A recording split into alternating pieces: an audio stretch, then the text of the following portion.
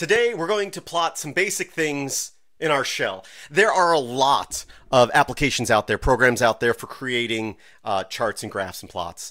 I wanted something that runs in the terminal. I searched it and there are a lot of options out there, but I wanted something very simple and I wanted something that preferably is in the default repositories for my distribution. And what I came across was TTY plot. Now, again, it's not the prettiest, but if you just need a quick graph, this works fine. And I'm just going to show you some examples of it. So, at least on my Debian-based system, sudo apt install TTY plot. And then you can use it. And then you just have to pass it some numbers. And there's a few options for it. But let's go ahead and give it a try. We're going to look at a few different scenarios here. So first, what we can do here is if I was to ping my web server, filmsbychris.com. It's a great website. You should check it out. I want to grab this delay in milliseconds. So let me go ahead and do that. So what I'll do is I'll run the same command, but with a set command after it saying basically to strip away everything other than that milliseconds here. We could go further and strip away these letters here, but TTY plot is smart enough to know to just grab those numbers. So what I can do is I can run that same command again and I can put it into TTY plot. So we're going to ping, we're going to basically remove everything but the milliseconds, and then we're just going to pipe that output into TTY plot. And there we go. It starts plotting out every ping, and we have here the highest that it's received, and then you can see, of course, the bars coming across, and then we have the last one we got, the minimum, the maximum, and the average. And then we can actually add some other options to that. So if we want to, I can hit Control-C to get out of that. Let's clear the screen. Let's run that same command again, but I'm going to add the -T for title, and I can say pings. Let's make this a little smaller so you can read it all on one line. When I run that, now at the top of the screen it says pings, right? But we're also just getting numbers here. What do we always tell our kids in school? What are the units? Be sure to use your units. Control-C to get out of that. Let's go -U to give it a units, and I'm just going to say ms for milliseconds. And now, down here at the bottom, it says ms, and up here, it gives us our units of milliseconds. And that's great. Now, let's go ahead and try pinging something else. So instead of just my website, we can ping a server. We'll just do 8.8.8.8. And again, we will get the milliseconds delay for that. Let's do something that might give us a lower number. Let's go ahead and just ping my server, or not my server, but my router, right? There we go, much lower numbers. But you see, it is adjusting the maximum height to whatever the maximum number it gets in. You know, so the maximum I've seen so far is 3, and so we have 3 up here. But we can change that.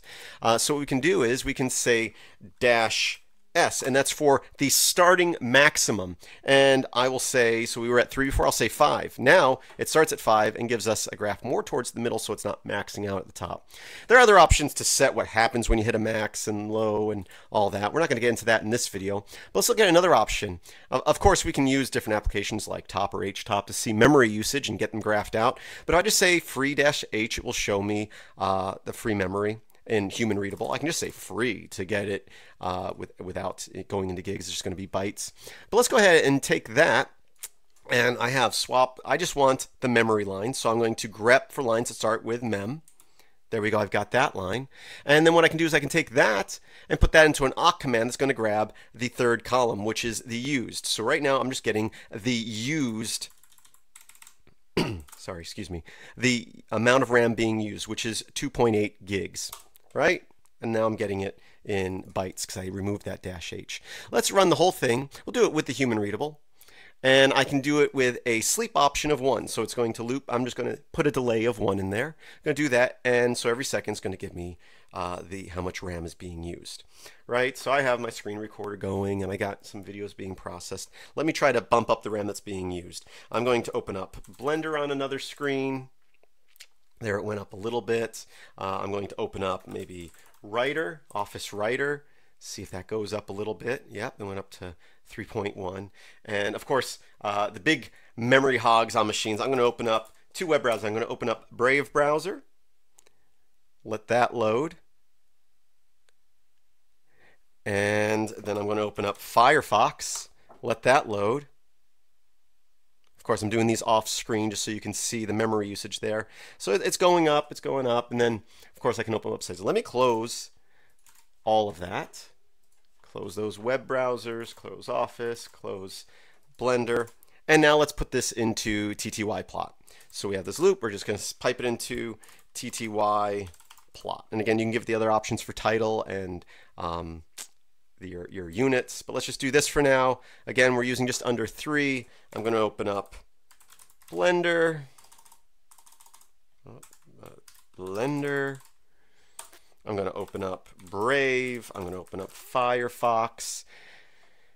And we can see as I open up things, the units are going up. Let me go ahead and just click on like a bunch of websites here. We'll go to Facebook, and we'll go to Amazon, and whatever website there is. I mean, Google, but that's not really. I'll just click on the Google homepage. So you can see as I'm doing things, the memory usage is going up. And of course, if I was to close those windows, it's going to start going back down. So we're able to graph that out. And again, we're looking at gigs, so we can always give it its dash units, and we'll say GI or G or GB, whatever units you're using. And that's great. So yeah, so we looked at pinging, we looked at grabbing memory usage. Let's look at one other thing. What if you have a static file? So I list here, I'm in a folder, and I have some JSON here. This is from FPL, Florida Power and Light. This is my daily usage for the year 2020. So if I was to cat that out, we can see it like this. If I was to pipe that, since it's a JSON file, I can pipe it into JQ and it filters out for me. I can use JQ to filter through all of this, but I'm just going to quickly grep for kilowatt hours usage. Boom. And then I can say something like awk, and I will print the second column. Just gotta say print second column. There we go. And I don't think I need to remove that comma, but let's go ahead and use tr to delete the comma. So we just get numbers, right? So if I was to take all of that and pipe that into TTY plot, we saw it for a second and it exits out, right? So it displayed it and exits out because it's not giving regular data. Now, of course, I could put this in a loop and delay it and stuff. But if you want the data to stay up on the screen, what you can do is use term equals dot TV100. So we're going to just go ahead, run that same command, but right here, we're going to say term equals TV100. And now it plotted it out. Some of it went off the screen because that was a lot of information. 366 lines in it, actually, even though there's only 365 days in a year. I don't know what that was about. They just probably have the day before New Year's or something on there. So yeah, and then of course, we can take all of that and we can say something like this. We're going to cat out that file into JQ. We're going to get the information we just want. We're going to set it so it stays on the screen. I'm going to set a title saying power usage 2020. And I'm going to set our units to kilowatt hours. And there we go. So I get that plotted out and see at least the last half of the year. Of course, I can break that down and see it as it goes through the year if I want. You can also change the character so it's not lines. It has a few other options. Again, it is not the prettiest, but it's a very simple option that is in the repositories, at least for Debian SID. I didn't check other versions of Debian. But I hope you found this useful. Again, it's just a quick, easy way to get plots. Again, I know there's other applications out there that are prettier and may have more features. And you know what? If you like one of those, let me know in the comments below and I'll see if I can check them out. Again, I prefer things that are in the default repositories for my distribution, but if it's something very useful, I might go outside of that. So something like this, I'm not going to be using this a lot. It's just going to be something I use occasionally, and that's why I was okay with not, going through the extra hurdles. Plus, I don't like going outside of my default repositories when I don't have to. I do sometimes, but I try not to. Anyway, filmsbychris.com, that's Chris with a K. There is a link in the description of this video to there. Also, I have a handful of Patreons. In a previous video, I said I only have ever had more than 10. I actually have 12 patrons right now on Patreon. You could be one of them, and I would really appreciate it. Even if it's just $1 or $2 a month, everything I am thankful that I get. So, but I do have a lot of viewers, and obviously, if I have around 60,000 subscribers, I only have 12 supporters there. I could probably get some more if I maybe ask a little bit more, so I'm asking.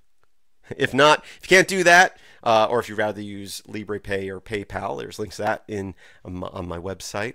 You can also, just support me by liking, sharing, subscribing, commenting below. I hope that you have a great day.